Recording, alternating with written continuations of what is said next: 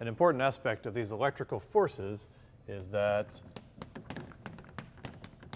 electric forces obey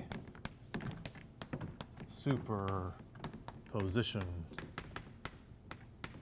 That is a big fancy thing that physicists say. They obey superposition.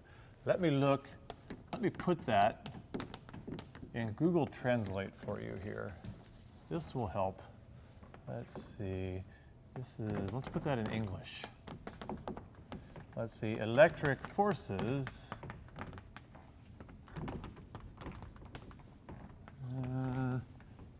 add up. That's really all we mean.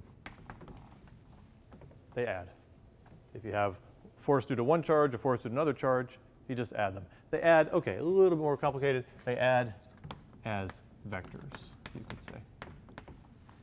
That's implied here because the force has to be a vector, therefore it must obey superposition as a vector. So let's do a quick little problem or look at a situation and see if we can make any sense out of that.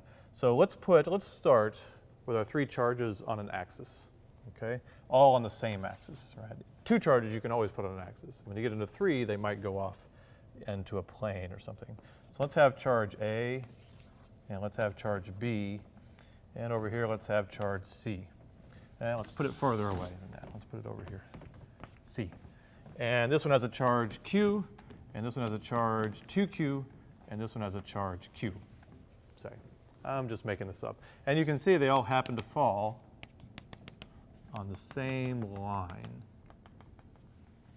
So we can ask simply, what is the force on C? Okay. What is the force on C? And we'll do it as a vector. So we're going to start thinking about the vectors now. Well, we would also need to know the separations to figure this out. So I'm going to say these are separated by D, and these, I'll try to make it farther to make it 2D. So it looks like it's pretty close to 2D. Close enough, right?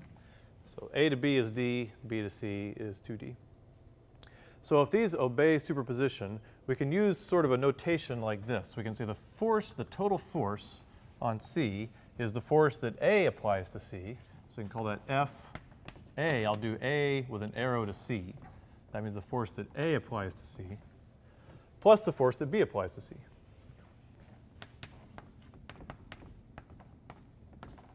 Like that. Is that everything? Well, that's everything applied to C. Right, so Coulomb's law applies forces pairwise between every pair of particles. There are forces between A and B, but we didn't ask for those. And another thing about these kind of problems is we always draw these and imply that they're just fixed in space. If you really had these here, what would happen? They would all fly apart. Right? But whenever we ask these questions, it's always just pretend everything is held together and think about the forces even though they're being held together. Or you say, at this instant in time, what's the force? And yeah, sure enough, they'll fly apart. Don't ever worry about the fact that these two may be moving or something. Just take the drawing and go with it, okay? So let's add these vectors. So the force of A to C, this is a good practice here, is Coulomb's constant times the product of the charges. So Q times Q from the top over the separation squared. The separation is actually 3D squared, right? We're 2D plus another D. We need that separation. So 3D squared.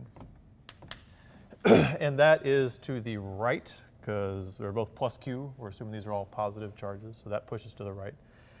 And this one, since they're all positive, will also push to the right. So we don't have to deal with the vector aspect right now. This one would be KE times what? 2Q times Q over, in this case, 2D squared, because the separation is just 2D over 2D squared. And you could simplify that if you want. I mean, they're all going to be KE Q squared over D squared, and what would you get? This would be 2 plus 1 is 3, and this would be, oh, you'd have a different denominator, it'd be a mess. But you could simplify that or plug in numbers or whatever you want. And if you want to give it as a vector, you would know it's going to go this way because both components were to the right. We'll look at it with vectors next.